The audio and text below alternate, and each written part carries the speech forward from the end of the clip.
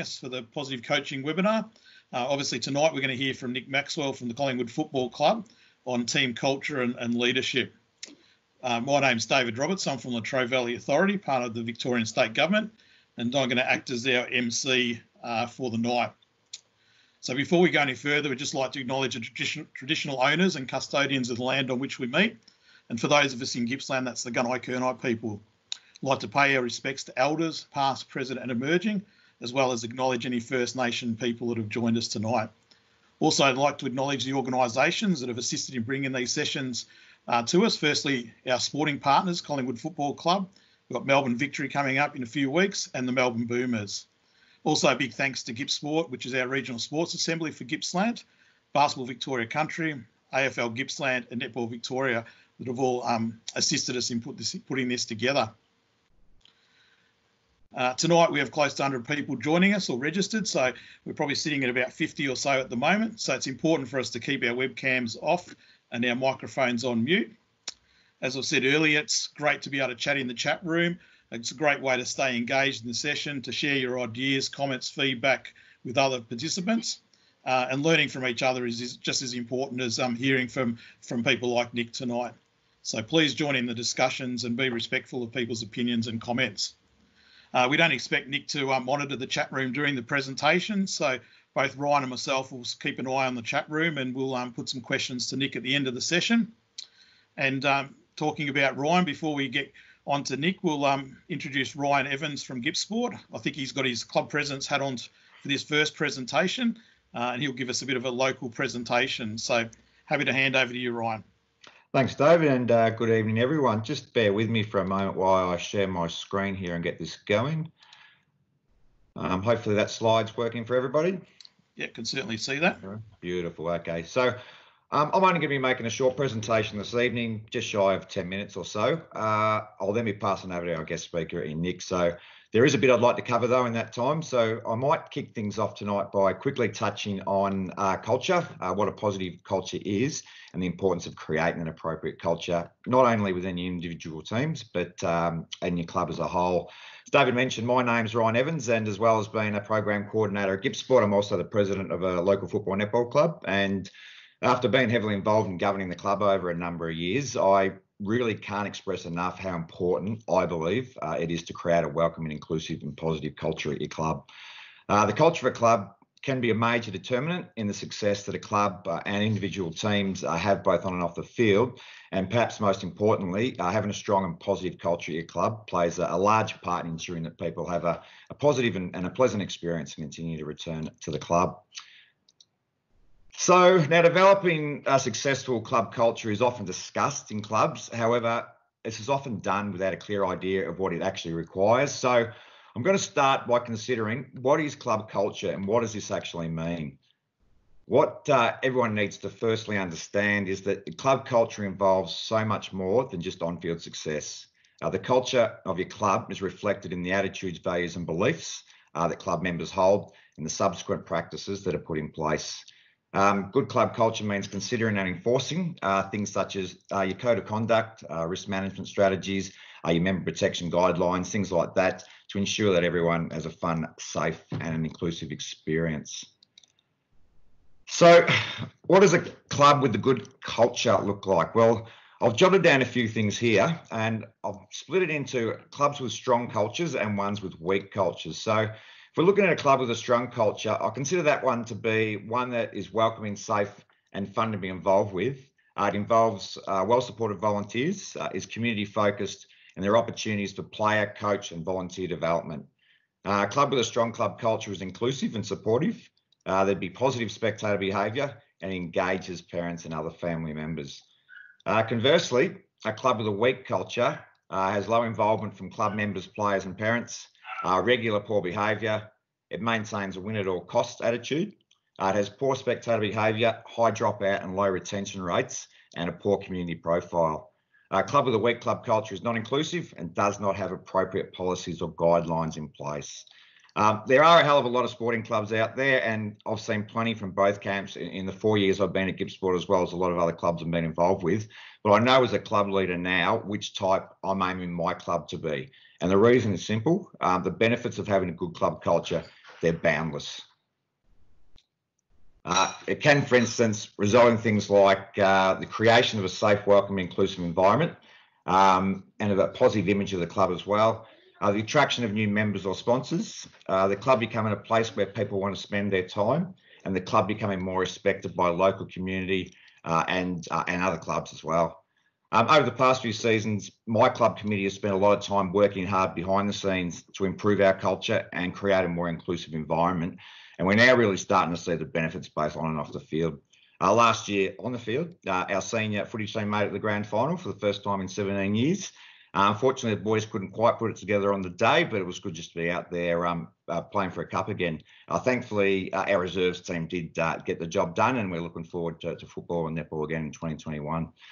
We also made the conscious decision a couple of years back to introduce a women's football team, and are now one of only 8 clubs in Gippsland to field a women's football side. And over the last 2 years, this team has gone through both seasons as undefeated premiers and champions. So we've had a pretty good couple of years. While this is great, it's probably the stuff that's happening off the field that's the most satisfying. There are more and more women and girls in particular getting in touch with us wanting to join the female teams. We also have a youth girls side as well. And I've already had a couple of male players making contact with me in regards to joining our men's teams for the 21 season. So it's pretty handy because it's going to save me actively recruiting like I normally do around this time of year. We've also hosted Orange Round games, promoting gender equity, Pride Round games, supporting the LGBTQI community, and mental health rounds as well. And as a result, we're seeing more and more people through the gate on the weekends. With a lot of football, netball clubs have always had probably a drinking culture associated, and with the blokey drinking culture having been reined in a bit, in addition to the 2 new female teams, we've also been able to attract new sponsors, which has been great, and also other finding opportunities. And would you believe it, we've even improved our relationship with the umpires. I know in my time at the club, we've never had a positive relationship with the umpires. It's probably due to some of the abuse they've got from some of our more verbal supporters at times. But last season, our club won the Most Disciplined Club Award, which is actually chosen by the Umpires Association. So it's been quite an amazing turnaround from the strained relationship we had. So I put a lot of this I put down to the fact that we've been able to just amend the culture around the club a hell of a lot. I want to touch on a couple of other things, and creating a positive culture won't happen overnight. There are several actions that clubs can take to work towards creating a positive culture, though. Firstly, at your next committee or your coaches meeting, I'd suggest perhaps discussing some key values that you think the club or team should have. This really sets the tone for the direction you take. What does the club stand for, or the team stand for? What is and isn't considered acceptable behaviour? Also, make sure that you get the ideas and input from everyone at the club, not just your players and officials. You can even go one step further, as I've listed there, and reach out to the community. Ask how they perceive you and your club, because their views are likely to differ from those of the club themselves. A couple of other things to consider, and I'd be also considering the diversity of your club. Is the club welcoming and inclusive of all ages, abilities, cultures and genders? How are alcohol and drugs managed within the club? Is the club connected to the Good Sports program, for instance? Does it have an illegal drug policy in place? And is the club a child-safe environment that meets the child-safe standards? There are also a number of other important issues to consider when it comes to club culture. Firstly, the development of volunteer recognition and support strategies. So, things like, are your volunteers' efforts acknowledged? Are they assisted to develop their capabilities? Are there opportunities for them to undertake training or work with more experienced club members? Also, does your club have a code of conduct or code of expected behaviours in place for its players, committee members, coaches and supporters? And most importantly, is this club enforced? This code enforced? And are women and girls made to feel comfortable in your club? Are the female teams acknowledged as much as their male counterparts? And do they have a voice when it comes to clubs making decisions? Just before I finish up, I just wanted to also quickly mention the roadmap for implementing and shaping your club culture. There are a couple of things listed as stages here on the PowerPoint that I'd like you to consider. So stage 1 is obviously to make an attempt to establish an appropriate club or a team culture, if that's what you're looking at. Determine what you want your club or your team to look like. As I said, establishing a positive culture, it won't happen overnight. It is hard work, and there will likely be setbacks you need to overcome, but you've got to make sure you take that first step. Through making an attempt to establish a positive club or a team culture, though, you should be able to identify your strengths and areas of development. What do you have in place that's already working? What are some areas that you need to improve? You also need to establish a plan for support. What we put in place to support good culture, for instance, the use of appropriate policies, the recruitment of appropriate people into key roles, and appropriate communication strategies to ensure that everyone understands what you're trying to do and is on board for the ride. Lastly, if you're not happy with your current club or your team culture and would like to establish a more positive culture, then it will involve some change. And with any form of change, you'll normally face some barriers. And most often, these are from people who may not share your vision, or they might have strong opinions about how things have always been done. They might not acknowledge the need for change, or say that they have too much on their plate already to make any change. So important to be prepared for this. So I've got a few suggestions which might help you overcome some of these barriers. So I'd firstly suggest sharing your ideas with others on the committee or the playing leadership group members, or your selection committee, that might be more open and supportive of any calls you decide to make before you present them to that wider audience. Also give examples of the benefits of a change or other clubs that may have been successful, or perhaps use new legislation that may have come in to make change so that there's a legal or financial reason. So example of this is, your child safe standards, which came in a few years back, or the value of female participation at your club. Also, perhaps try and work out a plan for how any additional work caused by any change can be shared across the committee or coaching panel, so you're prepared when you're actually ready to do the work. So that's it from me. As I said, I'll be quite quick. Hopefully, though, this introduction to creating a positive club culture has given you a bit to think about. I'll shortly be passing you over to Nick, but in closing, I just wanted to let you know that GippSport is here to help, and we have a number of resources available for clubs. These include, things like sample codes of conduct, child safe policies, gender equity policies, legal drug policies, racial vilification, discrimination policies, the whole heap. We've got a wide range of resources. So if you ever need any assistance in this area, make sure you make contact with me or another member of GippSport. One thing I wanted to finish on, though, is remember, though, policies are only as effective if they're used to guide decision making. It's no good adopting appropriate policies if they're not going to be followed. So I work with a lot of clubs, and they get these nice, slick policies, but they're put in a filing cabinet and never used. So they must be followed. So make sure if you put policies in that's what you do. That is it from me. I've listed my details there on the slide in case there is anyone that'd like to get in contact with me at any stage after tonight's webinar. I will now introduce you to our guest speaker for the evening, and that is Nick Maxwell. I'm sure that you all would remember Nick from his playing days with the Collingwood Football Club. Nick played with the Pies between 2004 and 2014, leading the team with distinction for 5 years between 2009 and 2013. And this, of course, included the 2010 Premiership year. Nick announced his retirement from football in July 2014, having played a total of 208 games, including 103 as captain in the black and white. And in November 2014, Nick joined NRL club Melbourne Storm as the club's leadership development coach. The role saw him work at the club for 1 day a week, overseeing Storm's emerging leadership program and developing the off-field preparation skills of the younger players in the NRL squad. Nick also assisted head coach Craig Bellamy in working with the senior leadership group. 2 years later, in November 2015, he joined AFL club Greater Western Sydney Giants as part of the club's leadership program. And in 2017, Nick returned to Collingwood, taking on a newly created position as a Magpies leadership and cultural manager. He also joined BBL team the Melbourne Stars in 2018 to observe and provide advice on the club's leadership program. Nick is one of the most respected leaders in sport today, and we're very grateful for having him join us here tonight. So thanks, Nick. I'll pass it over to you. Thanks, Ryan. Yeah, thank you for having me, and for everyone for giving up their Wednesday nights to come and listen to me talk. You find me in a hub. Obviously, the AFL, things have changed due to the COVID rules, I suppose, going on in Victoria. So for everyone back there in Victoria, particularly those in Melbourne, I really feel for you and for what's going on there. So hopefully everyone stays safe. Currently, we're up in Queensland, and we've moved around a fair bit. We had about 12 hours notice. We thought we were leaving on a Monday.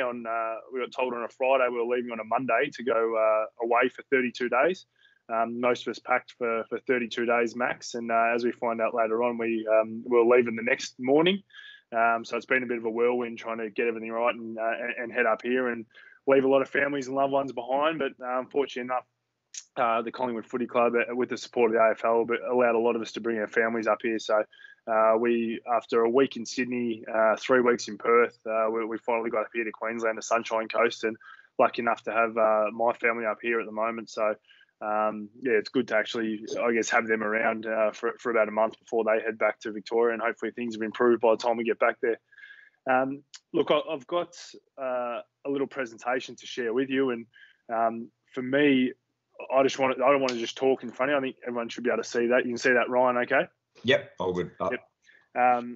And as I go through this, I'm not going to talk the whole time just about my story, because I want you to reflect.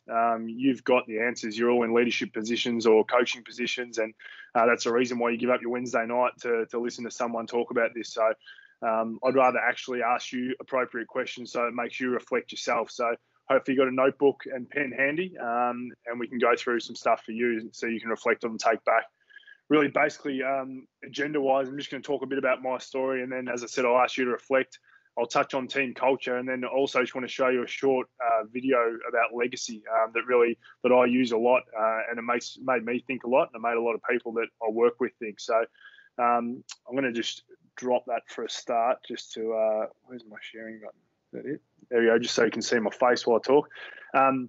Just in terms of my story, obviously, even Ryan just went through, I guess, my football career, but I think a lot of what you learn in your actual journey is before that, and that's quite often the things we don't talk about because everyone wants the bells and whistles of AFL football and what goes on there. But for me, I grew up in Geelong, so much like those who are coming from Gippsland, more of a country town, although it has grown since.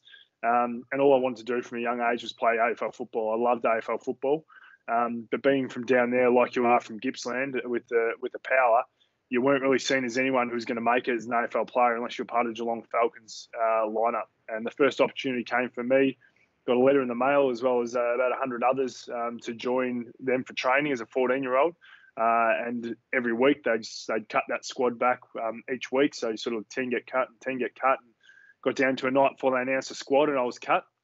A guy called Jimmy Bartell, who was just as good as he was in his AFL career, he was just as good at the age of 14, 15. He went to the right, and I was asked to stay behind, and sure enough, I was cut. The next year, as a 15-year-old, I went through the same process, and Jimmy went to the left, and I went to the right and got cut.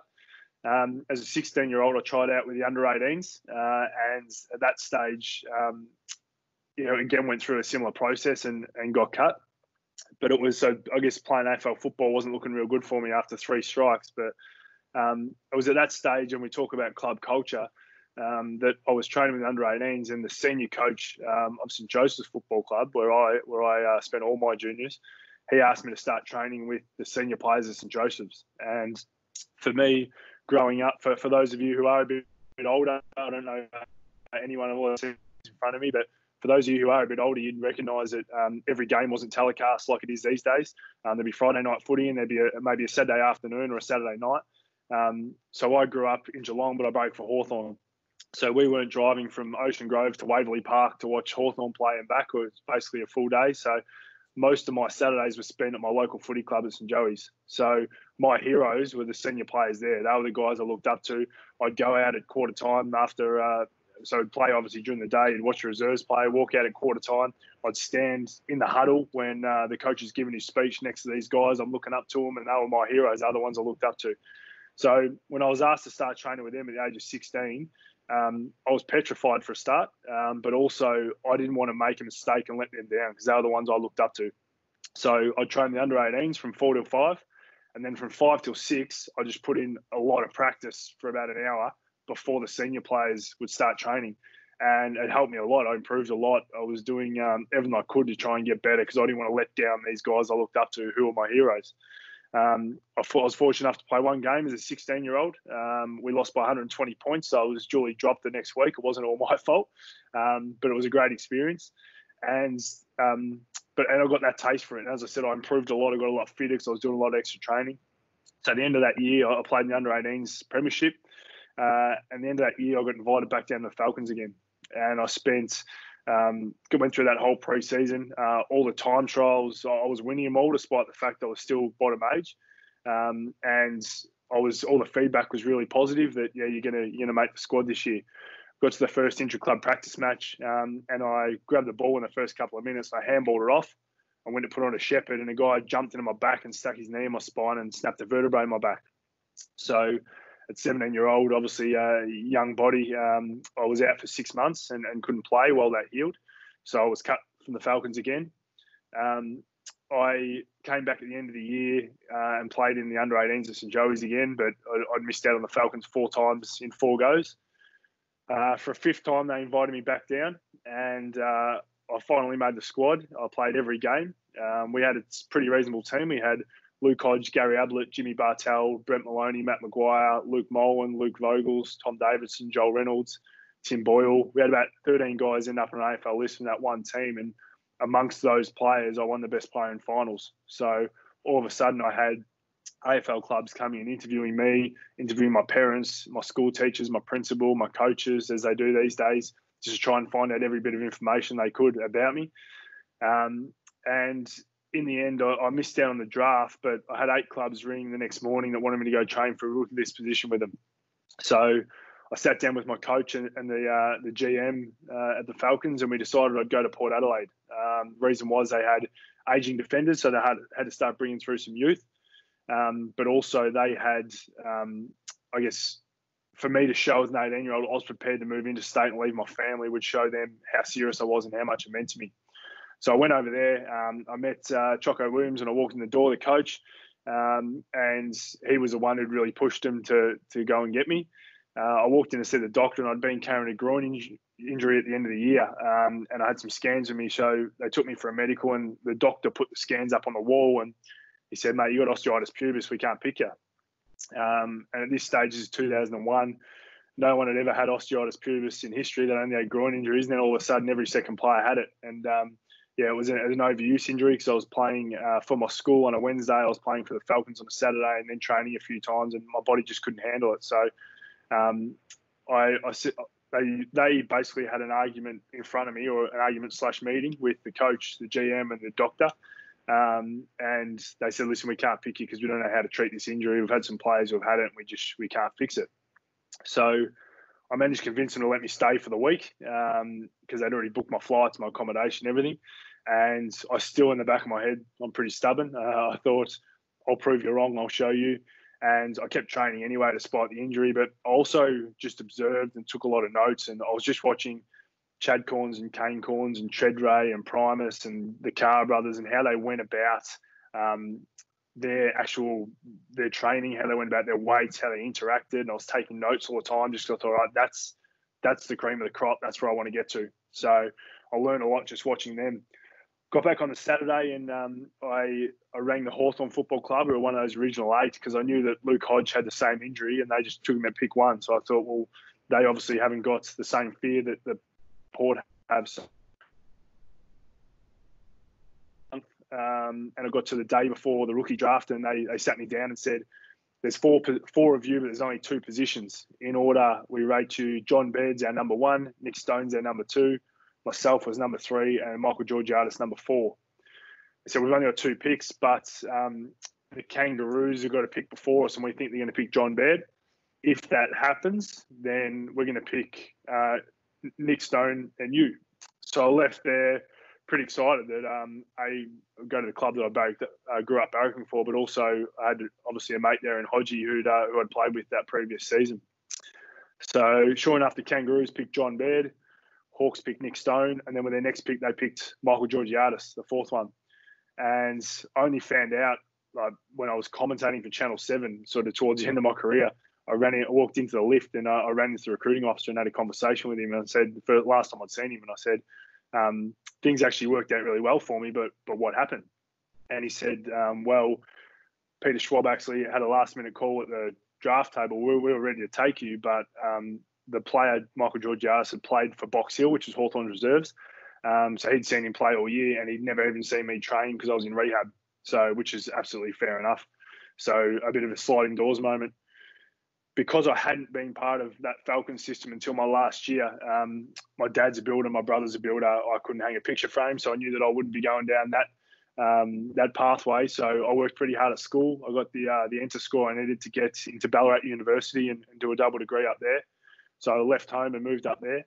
And I played for North Ballarat Roosters in the VFL. I wanted to play the highest level of footy I could, and obviously do my university, and worked several jobs. Worked at the Lakeview Hotel, pouring pots, and been a bartender there, and at the bottle shop. I worked at the Complete Garden, selling fountains and pots and pans and all that sort of stuff, flowers. I got paid $150 a game to play VFL footy for North Ballarat. And I worked at doing yard duty for year 8 kids at Ballarat and Clarendon College, which certainly taught me patience because, as you know, some of year 8 kids can be smart asses. So I had one of the best years of my life. Really enjoyed it. I've still got friends from that year, from that 1 year there, that are lifelong friends. But I got towards the end of that season, and Geelong rang me up and asked me to come and train with them for a look at this position. So I went down there and trained with the Cats for almost just under a month. And it was just before, about 3 or 4 days before Christmas, when the rookie draft was, because one of the clubs had some salary cap issues, so it got pushed back. And Bomber sat me down in his office, the coach, and said, "Mate, we're not going to draft you and we're not going to rookie you, but we want you to play in our top-up list," which, for those who don't know what a top-up list is, you have, say, 44 at this stage, 44 in your AFL list, 22 play AFL, the rest play VFL. But obviously you've got injuries, so you can't fill that whole VFL team. So you use top-ups to play. So if you've got 40 players available, then obviously the last 18 will play in the VFL, and then you need 4 more from your top-up. So effectively, if they had all their defenders available, then I'd be playing local footy for St Joey's, which I love, but I was already playing VFL football at North Ballarat. So I said, I appreciate that, but I'm already playing VFL footy, and it just doesn't make sense to me. Like, why would I go back when there's a risk of me going back to GFL footy beyond that? And he said, well, you'll be right under our nose. We'll be coaching you. We've got great facilities here. We've got the gym here. I was a skinny kid, so they wanted to bulk me up. And I sort of said, I appreciate that, but no, it just doesn't make sense to me. So he said, well, if you walk out that door, you're not going to get another opportunity, and it'll be all over. And I said, yeah, you're probably right, but hopefully I'll prove you wrong. And I shook his hand and I left. I was obviously gutted because there wasn't many at that sort of age at 19, 20 that there was no sort of Podsy Adleys and Mick Barlow, and those guys came a few years later. So there wasn't a lot of players getting drafted after that age group. So I was going, I'd finished in Ballarat and it was Christmas time. So I was going to meet all my mates from school for a Christmas beer, and I actually got a text message from one of my mates. Mum was driving me into town, and he said, well done the draft. And I was confused, and I rang him up and I said, mate, what was that all about? And he said, Collingwood picture. I said, no, I haven't spoken to Collingwood for over 12 months, which was true. And he said, it's on the computer screen in front of me. So this is before everything was live and before it was online. So I was sort of confused. I said, no, it might have been a prediction thing, but didn't get picked. And I'll see you soon for a beer. And I hung up the phone. I had 4 voicemail messages, and I'm looking at my phone and what's going on here? And listen to the first one. It said, this is Noel Judkins, recruiting officer from Collingwood. I want to welcome you to the club. I'm like, yeah, of course, he's deleted. I went to the second. I just thought all my mates had been in the pub already for a few hours. They got a head start on me, and they just grabbed some old guy and they're trying to play a prank on me or something. Got to the second one and said, this is Mick Moldhouse from the Collingwood Footy Club, and I welcome you to the club. And I was like, yeah, of course it is. And I deleted that too. I went down to the third one, and it was the player manager that I'd signed with 12 months before, and he was screaming down the phone, Peter Lenton, yelling and well done, congratulations, and all excited. And I thought, well, my mates wouldn't even know who he was. And the fourth one was obviously the now coach, but captain at the time, Nathan Buckley, and he was saying welcome to the club. So all of a sudden, that's how I found out that I was at Collingwood. And I had a 1-year deal as a rookie on a rookie wage, so I was on 18 grand before tax. So I had to work on my day off at Telstra. So it's not all beer and Skittles as an AFL player. But again, that 1 year I played at Williamstown. That was Collingwood's Alliance team. And a lot of my career I can thank to the senior players and the coaches at Williamstown Football Club, because when you've got an alliance of AFL players coming back, and like I mentioned with Geelong, where you can push out Williamstown players because Collingwood players want to come back or the coach wants them to play certain positions, we just had a great culture at Williamstown, and it was led by Troy West and Brad Lloyd. We had a lot of ex-AFL players in Sam Cranage, Marcus Baldwin, Craig Smoker, and Adrian Fletcher, as well as others. But all these guys really supported us and helped us and made us feel a part of it all. So, we absolutely loved it. For me, so we won the premiership that year, actually, in the VFL. The next year, I got another 1-year deal. I went on a 25 grand, so I stopped working at Telstra. And then from there, I sort of went on to play the 200-odd games that Ryan mentioned before. So the reason I want to share that is because I've experienced a lot of football clubs, and I've experienced different journeys, different setbacks, and different people along the way before I even got to AFL football. And your stories and what you've learned and how you've gone about it are what are going to help all of you in your leadership positions, because you can talk to people about this clip that I've found, this article I've read, this book that I've read. But when you share your experiences and you can actually be a bit vulnerable to say, look, this is some of the struggles I've had, or this is where I need help from you, the people I work with, or the people I work for, or the people I lead, that actually makes it more genuine, and it helps them go about the way they go about it. So I'm just going to move on now to a couple other stories, and then I'm going to ask you to share some of yours. So the first one, as I get this up, sorry. This guy, Mervyn Davies, is very successful. He's been the chairman of several massive companies, but he said this when he's chairman of Standard Chartered Bank: know yourself, know the people around you, then get on with it. And I think that too often we don't really know ourselves well enough to understand what we are good at and things we need to be better at. So I'm going to talk to you a little bit about my own strengths and weaknesses, and then I'm going to ask you to think about your own. So for me, my strengths, I think I build genuine connection. I take the time to invest in people, to get to know them, to work out what makes them tick. And it's not to, take advantage of anyone. It's just so that I know which buttons to press and get an understanding of them and how I can best support them, how I can help them strive to be the best they can be. Integrity, I think that I do what I say I'm going to do. Sometimes that can get me in trouble with my wife because I commit to things. Like a Wednesday night meeting with people I've never met before. But for me, just if I say I'm going to do it, I'm going to do it. And I guess one example of that, which has really stayed with me my whole life, is one of my best mates was a school teacher at Simmons College in Melbourne, and I went to school with him. And in July 1 year, he actually texted me and said, "Mate, would you mind coming into the club and spending an hour with our youth students over lunch during finals?" And I said, "Yeah, sure, mate." A few months away, just after, my daughter had a shocking night's sleep, and I was up. We were sort of up night with her, but it was a day off the next day, and I finally got to sleep. My alarm went off, and my wife said, "No, you go to sleep, and I'll look after her." And I said, "No, I've got to go see Mick. I made a commitment to him." And he would. I was doing. I didn't want to let him down. I went in there, spent an hour with him. He had the perfect balance. You know, those school teachers you had where the perfect balance between banter with kids, but also respect. He had that, and he'd only been a teacher for about 10 months. So I was rapt to see how quickly, I'm not surprised, but how quickly he'd picked that up. So it was great actually seeing him in his element, seeing him do what he was doing. That was the last time I ever saw him alive. 3 months later, he died. He was camping at Lake Eildon when a tree fell on him. 24 years old, his whole life ahead of him, and I wouldn't have got to see him in his element and see him that moment had I not followed through and did what I said I was going to do and follow through that commitment. So it's something that's really stayed with me, and I think about it a lot. I guess my other strength is team first. I'll play whatever role I need to play that's going to help whatever team I'm working for. So, excuse me, it's funny going into to COVID, we've got a lot less staff, and I found myself making protein shakes, delivering lunches to different rooms, taking the forwards for different training sessions, doing some aerial coaching, still doing the leadership role I'm doing. So you're just doing all different things because we just have to. We've just got to adapt. So whatever's going to help the team. For me, a few of my weaknesses. First one is detail. I struggle with detail. I got to keep reminding myself to go back and check, reread things, to write things down. I'm always organised, but detail is something I tend to look ahead at getting the task completed, and I miss the detail in between. And that's sort of also tied into driving too hard. I tend to work at a pretty furious pace, and often I'll expect others to work at the same pace, and I don't think that's fair. But I guess that's something that I have to continue to improve and be better at.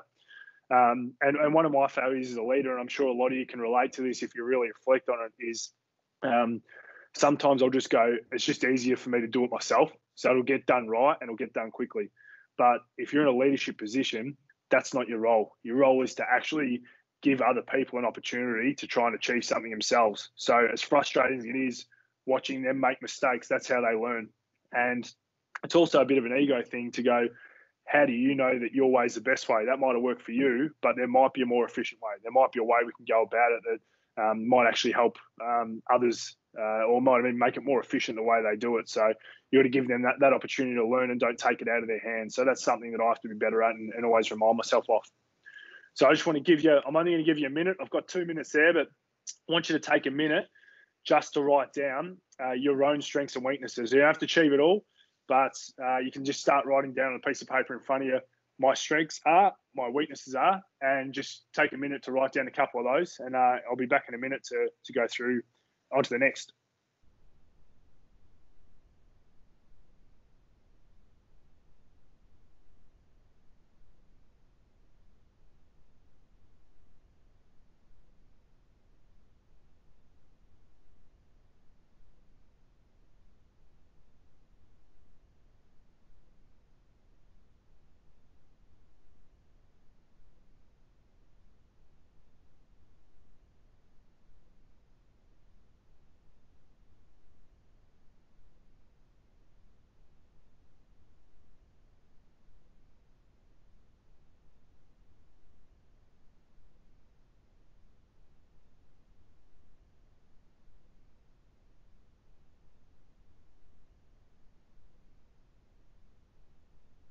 So you could probably spend 10, 15 minutes on that yourself. And I encourage you to do so in the next sort of 24, 48 hours, just to continue to reflect and even ask some people who are close to you, who know you well, what you think your strengths and weaknesses are, and make sure they're aligned with what you actually think they are.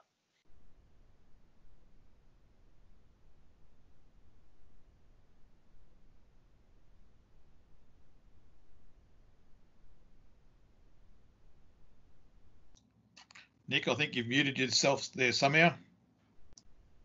Sorry, there we go, I'm back. Sorry, moving on to the next one.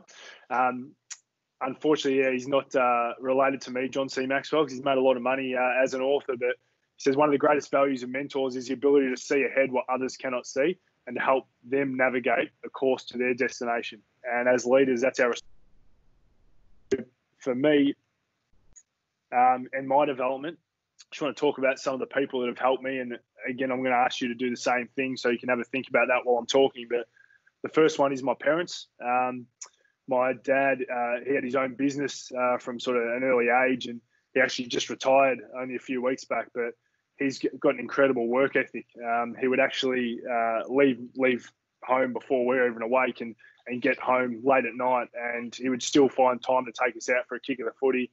Still find time to give up his weekends to coach our local team or whatever we're doing. And his work ethic was something I got from him and something I learned from him. Another one is his treatment of his staff. So when I was old enough to be able to work out in his factories, I'd actually go out there and to see the way that he treated his staff was something that he listened to them, and then he'd obviously give feedback and work with them. But he didn't know it all, and he always asked for their opinions, and that was something that I really valued, and I know that they did. My mum, I probably get my empathy from my mum. She's someone who's massive into charity. She's a big support for everyone that, I guess, all her friends and people that she knows well. They all turn to her and go to her for advice. So that's certainly something I learned from her.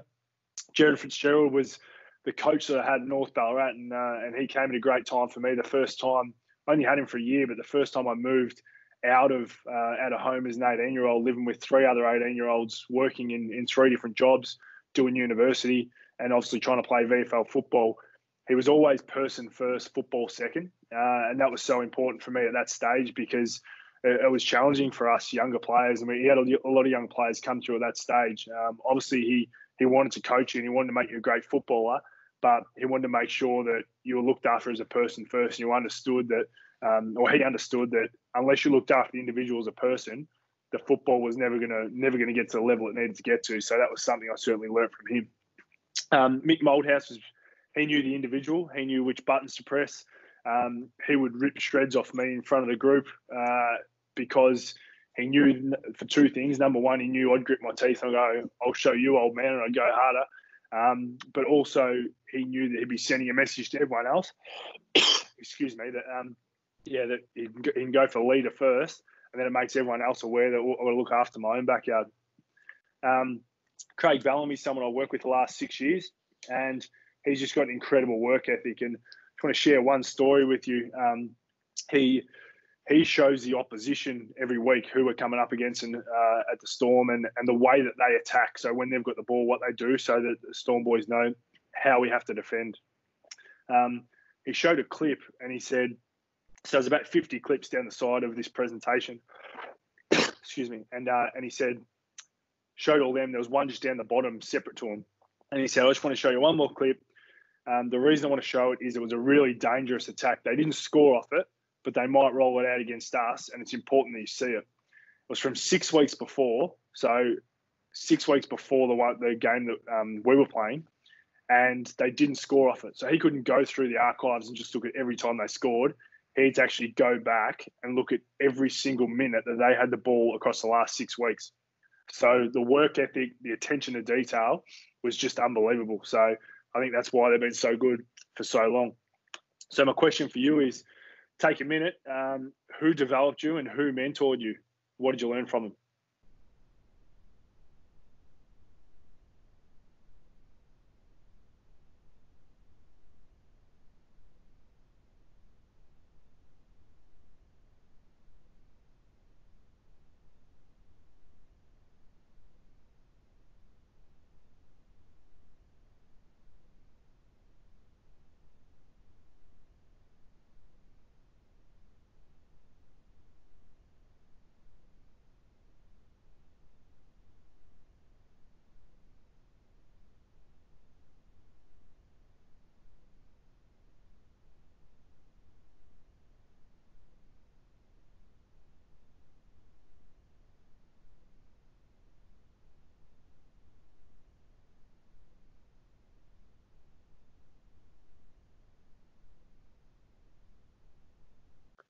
One thing I encourage you to do is to have a good think about that, because there's obviously a lot of people that have helped you get in the position that you are today.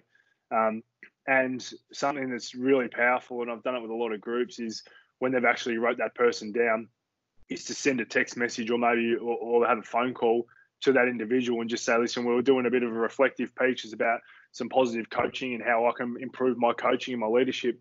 And I was asked about who developed me or who mentored me and what I learned from them. And if you imagine you're on the other side of that and you were the person that received a text message from someone you'd worked with years before who actually said, listen, I just want to say that you helped me with this, this, and this, and some of the things you taught me, I still use every day today. So it'd be pretty powerful to sort of show them that that's where you've come. It's not the mountains ahead that wear you down, it's the pebble in your shoe. Muhammad Ali was pretty good at what he did. And I love this quote because I think the pebbles are things that can cause a lot of trouble in culture, and they're also the easiest things to fix. So the pebbles in the workplace, the Storm, late for a meeting, the door closes, the door gets locked. If you're not in there, bad luck. If you're not in there, then obviously you're in big trouble with the coach. But also there's a fine system in place, so you don't be late for meetings, and people rarely are. At Storm and Collingwood, we have no phones at group meals. So anytime we're together to share a meal together, there's no phones allowed. There's a fine system in place, and that's because we spend so much time on our phones these days that it's good just to actually sit down and have a conversation with people, get to know the people you work with, understand who they are, and not be looking through social media or whatever we're doing for that half an hour when you're actually having a meal together. At both, the cleanliness of facilities is really important. So picking up your cups and your drink bottles, making sure the team room's clean and it's left the way that it needs to be for the next group going in. And obviously just general accountability on standards. Pebbles in the workplace, you'd all know what they are. And I'm sure that probably pricked a few minds in terms of interest, in terms of different things that you can think of, and there's other things you can think of. I just want to spend a minute for you just to actually write down what are some of the pebbles that you have in your workplace. So what are some of the things? They're only pebbles, but they're the pebble in your shoe. So you can still walk to the top of that mountain, but you're going to struggle because those little pebbles in your shoe, they're the easiest things to fix, but these things are about accountability. As you're writing them down, I'm going to share one more story with you, and it's a bit about culture, but it's also a bit about pebbles. When I went back to Collingwood in end of 2017, I got a guest speaker in to talk to our players, and he was fascinating. This guy who was up there, and when he finished, the boys all clapped and stood up and turned around and walked out of the meeting room. And I sent him a message in their group, and I just said, "Boys, I've never been so embarrassed in my life. I brought someone into our environment. He gave up his time to actually talk to you, to offer you advice. I know you got a lot out of it because I could see you're all attentive. And not one of you had the decency to walk up, shake his hand, look him in the eye and say, I appreciate you coming in and thank you for your time." And I never spoke about it again. And every single person who's come through as a guest in our facility at any stage in the last 3 years has commented on how everyone comes up, introduces themselves, shakes their hand, has a conversation with them. Even the shyest guys we have will go up there, shake hands, because they know that that's what we do, and that's how we welcome people in our environment. So what became a bit of a pebble has actually gone the other way. It's become a part of who we are now. So, I'll give you 30 seconds just to jot down any other pebbles. And I think it's really important that you raise these with your teams, because the little things are the things that become big things, and they're the things that sap your energy. They just they take so much energy because you're always trying to fix those little things, and it takes away your focus off the big things.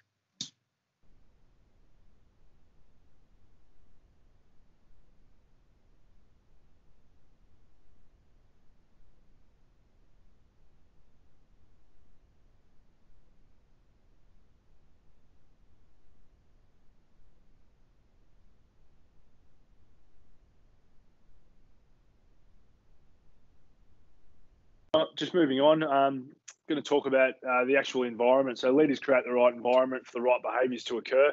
I'm sure anyone who has read Legacy, which is the All Blacks book from many years ago, you would have probably seen that quote and heard a bit about Owen Eastwood and how he goes about it. Sorry. Your work environment or your club environment, what's it like? So what's the workplace like? What are your traditions? I'm just going to talk through some of ours. It might give you some ideas, but also it might actually get you thinking about some of the stuff you already do. So when I went to the Melbourne Storm, I had never had any experience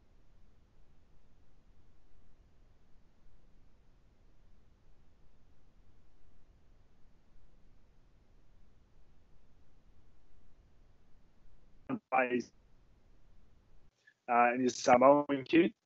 And my week of my first season, I walked up to him and he's playing the reserve team, and I said, "Oh, young, how did you go on the week?" He just looked down at the ground, didn't look in the eye, and just said, "Yeah, good." And I was like, "Oh, that was a strange conversation." The next week, I went and watched his video beforehand, and he scored a try, and I saw him from about 10 metres away. I was really positive in my body language. I said, Young, mate, I saw you try. That was unbelievable," as I'm walking towards him. Tell me about it. And all body language opened up, and he looked in the eye and he's describing it. You can see the excitement in his face. And I said, "Mate, can I just ask you a question? Last week, this was the interaction we had when you looked at the ground, you looked in the eye. Did I do something? Did I say the wrong thing?" And he was like, no, Nick. The thing is, you're a coach, so you're senior to me. And the village I come from, you don't look the elders in the eye. So our culture and our respect is not looking you in the eye and looking at your feet. So me coming from a completely different culture, it was two different things. He was being respectful to me, and I thought he was being disrespectful. But I had to have that conversation. So we actually started culture night. So every year we'll have a Tonga night, Samoan night, Kiwi night, Fijian night, and we get the boys to get up and they'll either use different traditions that they actually have. So they might cook the food that they've grown up with, or they might tell stories about their past or whatever. So it's great for everyone to get an understanding. After the first year, all the Polynesian boys actually said, we want to do Aussie night because we don't understand half the crap that you guys do. We don't know what you're talking about. We don't understand your slang. So it was great for actually us to do. I was like, hang on, we have to talk about who we are and where we've come from and why we are the way we are. So it's obviously been really successful at the Storm. At Collingwood, before COVID, we get a past player back to every home game. We celebrate them. They come into training the day before the game. We get them up and interview them. They come into the box on game day. They're a part of the team again, which is something that I know they really value and our current players really value. So it's a great tradition we have. We have a Mother's Day lunch every year. Again, COVID wrecked it this year, but we get all the mums in and give them some champagne and gift baskets and shout them lunch, and then they all go to the game together. They're when the players run out onto the ground, they're down the side for the boys to go run through as they get to the banner. We actually got in trouble from the AFL, got a please explain last year because the players went to run out and they all saw their mums there and they all ran over and gave their mums a hug and a kiss and had a little conversation with them, and we were about 30 seconds late going through the banner for the broadcasters, so they weren't too happy with us. But again, it shows that we're trying to help the mums, we're trying to keep them involved, we want to show how important they are to us. At Storm, post games, in the sheds, there'll be different people will come through, different guests. They might sit around and have a beer, long break, enjoy the win rather than moving straight on to next week. And obviously functions and different things like that are great traditions that you can have in your workplace or in your club. So take a minute, just jot down some of those, some of the things that you have in your work environment that are really positive, or something you've experienced before that maybe you don't have at your current club, or something you don't have at your current job that you think you might be able to actually bring in because it had such a positive impact at the last one.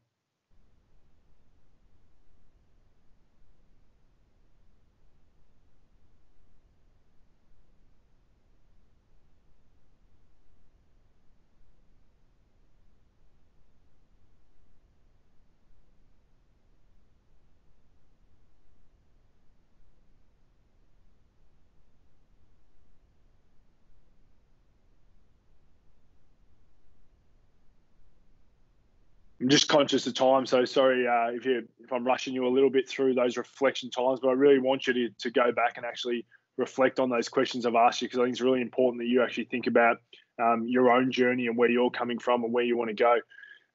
Finally, just on team culture, for me, and Ryan went through a lot of things about club, this is a bit more about team, and I think what's really important in teams, first one is clarity of roles. Everyone wants to know, what is my job? What am I responsible for?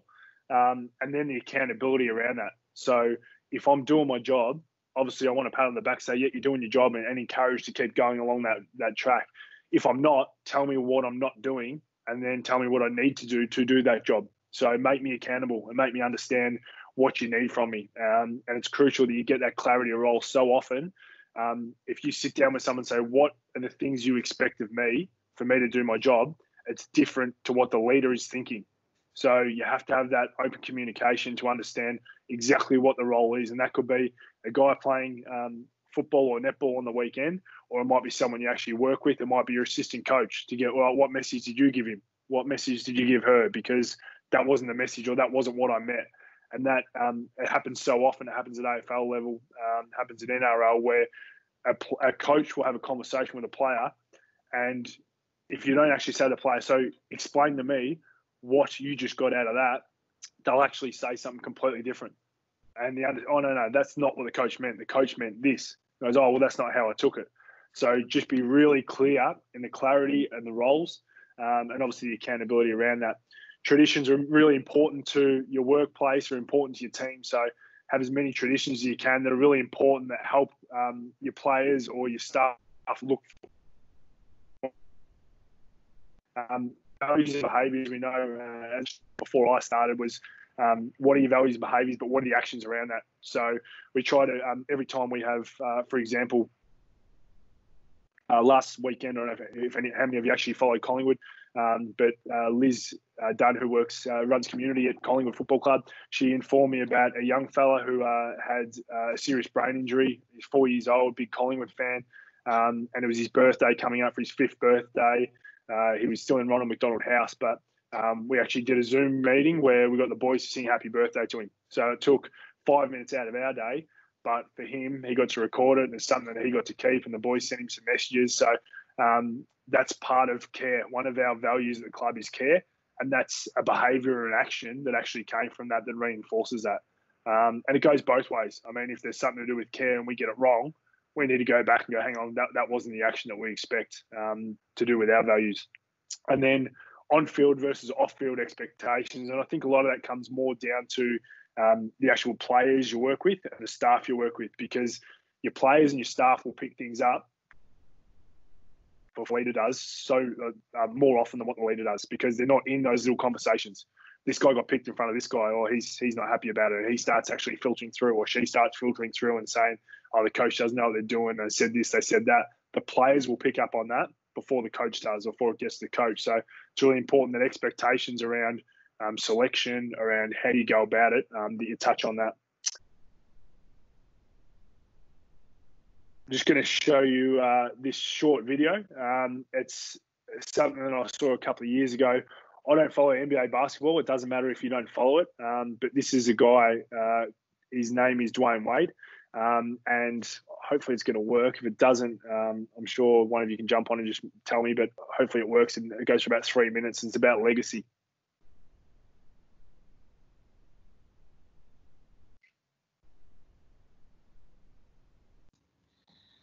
We haven't got any sound there, Nick, so... Do that.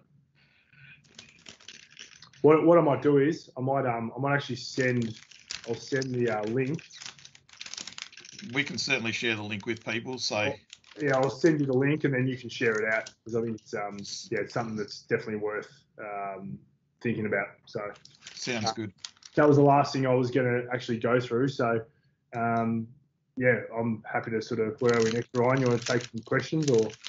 Yeah, absolutely. Yeah. We've got about 10 minutes until the Adelaide-Melbourne game, so certainly got time to open up the floor if anyone has any questions. We don't have anything in the chat box as of yet, but if anyone would like to ask Nick any questions or would like to make any comments, please feel free now. If you don't know how to comment, it's next to the hand. It's the box there with the arrow down.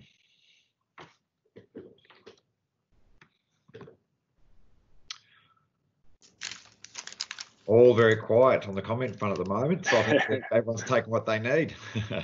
Perfect. Don't be shy. We'll give another 30 seconds if anyone has any questions. No, the hour's just come up, but yeah, if anyone has any questions I'd like to ask before we finish up, that'd be great. Just one here from Stephen Richards. What is the best piece of advice you've received in your career?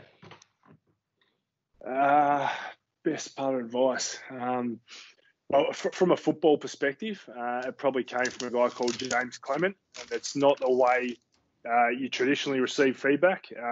As I mentioned, I had that osteitis pubis injury, and my first year at Collingwood, I was going to my second pre-season, going to my second year, and for that injury, you'd get tight back, tight hammies, tight groins, and the physios would always come and check on you, and I'd say, no, I'm pretty tight here, I'm sore here. So they'd take you off and take you in so that it wouldn't break you wouldn't break down. He actually came in, and I won't use all the words that he used because we want to make sure this is PG, but he was very strong in his feedback to me about me being soft, not pushing the limits, not he said to me, if you don't get out there and push through that, and you either rip your hammy off the bone and you'll find out where your limit is, or you'll never reach that limit and you're never going to make it. And I was absolutely gutted because he was the guy I looked up to. He was the guy who played a position similar to me. And for him to say that, so actually I rang my old man, and I was actually on the verge of tears. And he said, well, why do you think he said it? And I said, well, he obviously thinks I'm soft. He thinks that I'm pulling out and taking the easy route. He said, well, are you? And for me to have that sort of mirror put up in front of me, it wasn't that I was taking the easy, the easy road. It was more that I didn't know my body. I didn't know what I was capable of.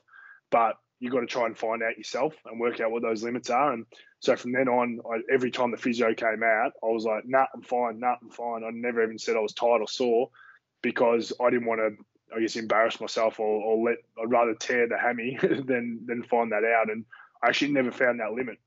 I never got to the point where I was so tired that I tore something. I tore muscles later on in my career, but it wasn't to do with the work rate. And I got so much fitter because I was doing so much work and I became a better player. So it was really, it was great advice to me. It wasn't probably the way it was between the eyes. So it's not quite often the way that you want to get advice, but it was really important for me at that time.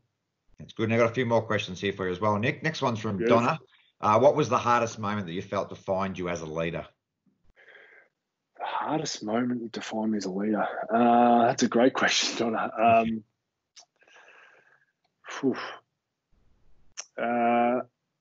Look, it probably obviously when we drew the grand final was really hard because, and those who obviously watched the game would have seen how shattered I was after the game and probably spoke my mind a little bit too much. But after that game, everyone was out in the ground for ages, and a lot of people didn't realise that it wasn't because we were going to 10 minutes each way or that we were arguing with the AFL about playing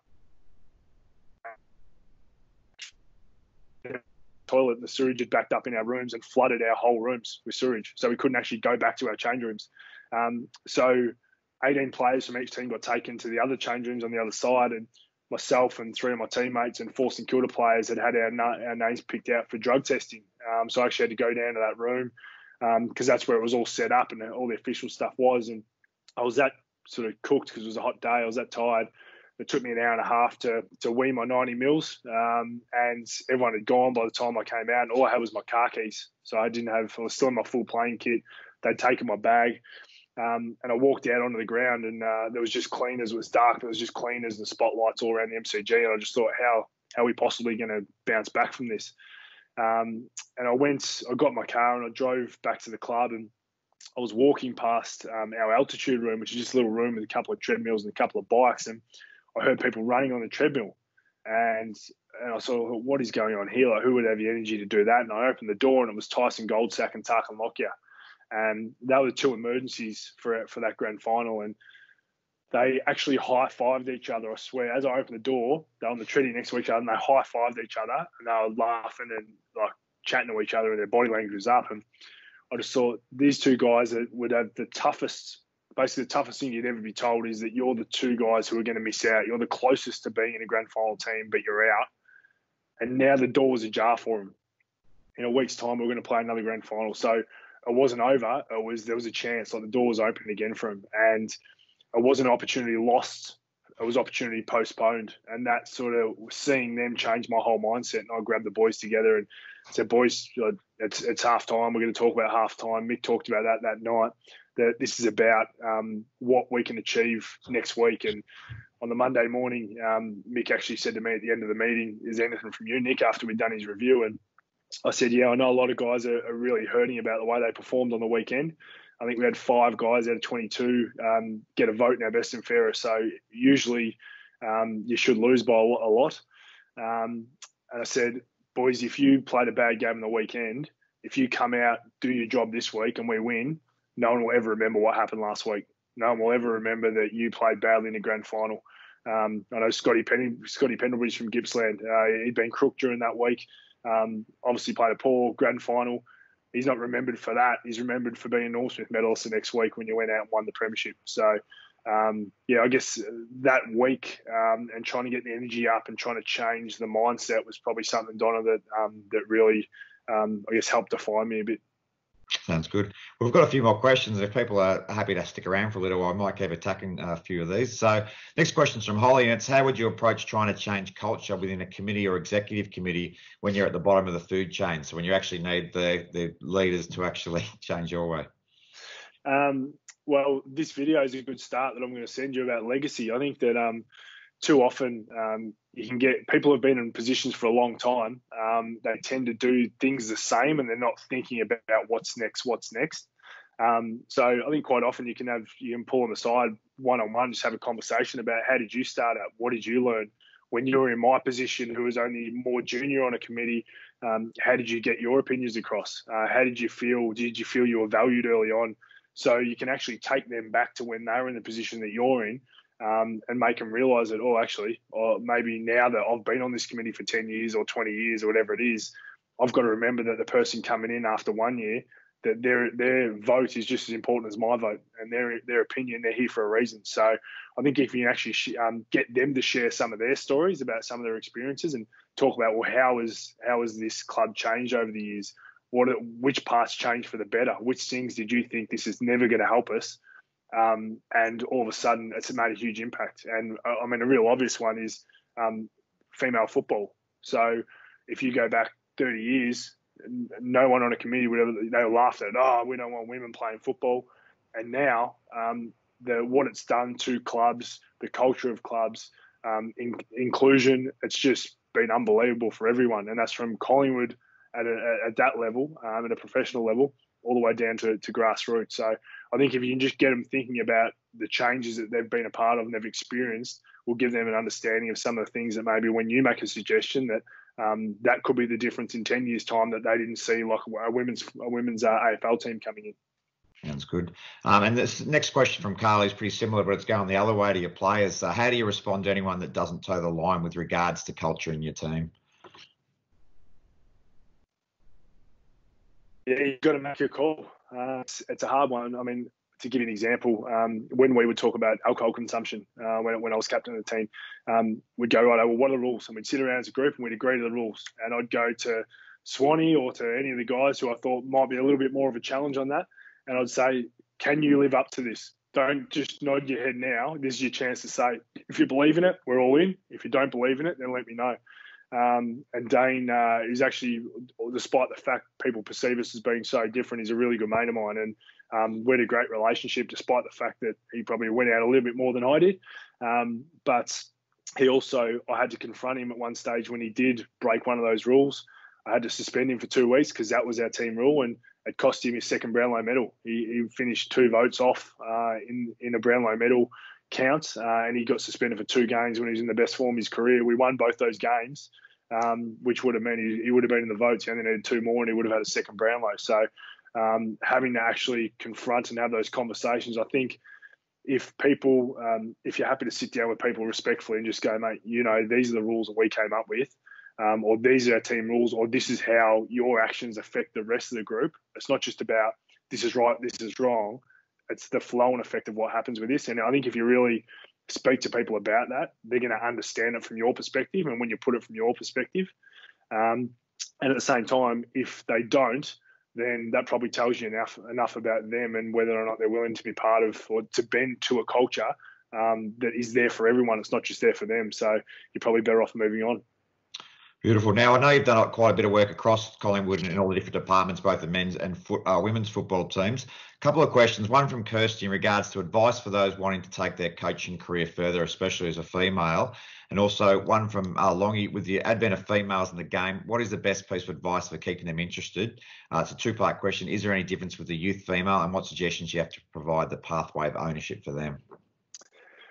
Yeah, I think the youth female coming through, they've probably had more experience than those who came in a bit later because they've actually been through a few pathways. So they realise, I guess, the professionalism that is required when you start making those better teams as you go through.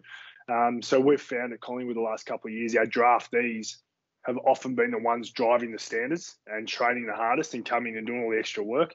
So it's making them understand that, or making them feel supported, because you can get the girls who've been around a long time, all of a sudden they might feel a bit threatened about these other ones coming through.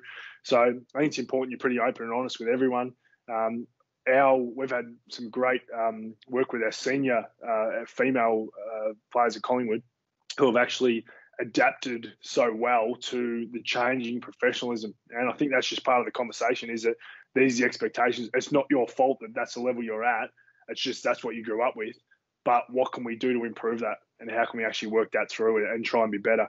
In terms of coaching, I think that there's a lot of things you can do. The first thing is you can go and watch different training sessions. So if you're a female who wants to get into AFL, or you're a female who wants to get into AFLW as an example, go and watch training sessions, because so many of the training sessions, I mean, unfortunately for us at Collingwood, fortunately and unfortunately, we're in a great location, but we're a public space, so anyone can watch any training session we ever have. So there's one little piece of advice for you. You can go and watch us anytime we're actually training, and it's pretty easy to work out what the schedule looks like. So you can work out what the coaches are saying, how they're coaching, what sort of drills they're doing, and obviously from as you work your way up, I think volunteering is important as well. So it might just be, what's the next level above where I am? I might be coaching under 16s. You go, right, I want to go help the under 18s out, or just kick the balls back and just notice what they're doing and take notes of it. I might go and help the seniors. Can I just be a fly on the wall? Just ask the senior coach, can I just be a fly on the wall one day and just listen to what you're talking about, sit in your meeting? So it's just gaining little bits of experience as you go. And speaking to those who have that experience as well. So reaching out to the senior coach at your local club and saying, well, any chance you can grab a coffee? I just want to find out about your pathway and the advice you've had and things that have helped you along your journey. Sounds good. You were just mentioning talking to Tyson and Tarkin after the grand final. And I think it was maybe Tyson went in and Leon came out, maybe from memory for the game afterwards. Question from Tom O'Connor: as captain, how did you support teammates that missed out on the selected team? Yeah, it's a really hard one. I think you just got to be open up front and understand that no matter what you say, they're hurt. You can't change it with words. You can't change it with support. All you can do is be there. It's going to be through. It was hard for me because some of the guys I came through who were my closest mates in the club were Tarkin Lockyer, Josh Fraser, Shane O'Brien, Simon Prestigiacomo, and all those guys were on the list that year and they missed out on being part of it. And they were the guys who helped us get to that position. They helped develop a lot of us. They helped make us better players, and they didn't get to wear the jumper on that one day. So it's really hard. It's, as I said, you're never going to get anything you say or any support you give them isn't going to help. It's just a process they've got to go through themselves. But all we can do is be open and honest with them and just say, listen, I know this isn't going to help you. I know that anything I say is irrelevant, but I want you to know that you've helped me. I wish you were out there with me, but this is a process we have to go through, and you can only select 22. Fair enough. And I've just got a couple more questions before I let you off the hook. Next one is from Grant, and it's around having difficult conversations. Can you give an example of a time where someone benefited or excelled after a difficult conversation with you as a captain of Collingwood? Yeah, well, I guess a guy we've got called Ben Reid, he actually, I guess, got the James Clement conversation that I experienced. I passed that on to him, and he spoke about it last year to me because he had that conversation with another player. So it sort of went full circle as you go through it. But we played in 2010, actually, we played Brisbane up at the Gabba, and Favola and Jonathan Brown were going off. Presti and Ben Reid were our two key position defenders, and I was sort of a third tall. And Reedy got moved off one of the key positions. Instead of him, they flipped him for a start. And then that didn't work, so they moved him onto a different player, and I had to play way out of my depth and height and size and all that. And I had to have a conversation with him on the Monday. I said, mate, you are in this team to be a key position player. Now, we think you're good enough. You've got to believe in yourself, and you've got to understand that your job is to do that. So your job is to play on Fev or to play on Brownie, and we think you can be the best defender in the league. But unless you're going to believe it, unless you're going to actually do the extra work needed, then you're not going to be part of the team. So I guess when I had that conversation, I wasn't thinking about the James Clement one that I had, and I wasn't thinking about what influence that might have on him, or I was just being open and honest with him about what I need from him in the team. So I guess he speaks to that was something that helped him. Beautiful. And just one question to finish off. I'm going to put two together. One from Joe is asking, what do you think are the best traits of a great coach that you have had? And another one down here was from Craig. Who, as leaders, have inspired you the most? So talking about traits and who has inspired you. Yeah, good questions again. Who has inspired me? Well, I mean, from the ones I mentioned about my mentors and the journey that they gave me, they all inspired me in different ways, and they all sort of supported me on my journey. I think in terms of inspiration, there's a lot of different people that you come across in life who inspire us. And we had a young Indigenous boy who we met probably 2 years ago now. He died not long ago, and you would have seen on Channel 7. We actually had him to the game. He had a brain cancer, and the boys carried him off the ground on their shoulders. He was part of our song when we sung the song. So he inspired me. His parents inspired me. The fact that they were doing everything they could to help their son, I guess, in the last 12 months of his life, knowing that he was going to die. I saw a click on, I'm not sure if he's still here, but I saw a guy click on this thing when the names were coming up named Bo Vernon. He's a guy who inspired me. I went in, he's one of Brent McCaffrey's good mates, and he asked me to go in and see him when he was in his rehab, and what he's done and the way he's gone on to become a great coach and a successful coach. He's inspired me, and I've never even spoken to him about that or said it to him, but inspiration comes in so many different ways, and I even see it with a lot of the mums at the moment who a lot of our, because we're away from home and because we hadn't been with our families over the last 5 or 6 weeks, watching them look after the home life, look after the kids, look at them work with the schooling, do all the schooling at home. I can't believe how they do all that and how they bring it all together. So they inspire. So I think that there's inspiration everywhere, and you just got to keep thinking about. I think you've always got your LeBron James and your Michael Jordan and your Tom Brady and all those type of people, but in reality, the ones that really inspire and the ones that really leave a legacy and an impact are the ones that you actually meet face to face, who aren't seen as those great superstars or have had these amazing careers. It's the ones that you actually touch you and you get to learn something from them.